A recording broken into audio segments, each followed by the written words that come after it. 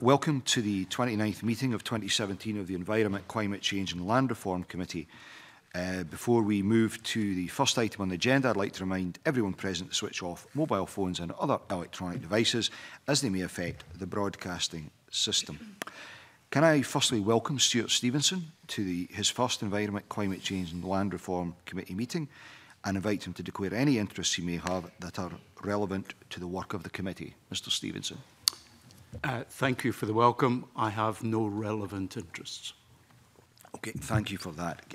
I should also take the opportunity to thank Emma Harper for her contribution to the committee over the past 18 months and wish her very well on her move to the Health and Sport Committee. The second item on the agenda is for the committee to consider whether to take items 3, 4 and 5 in private. Are we all agreed? Okay.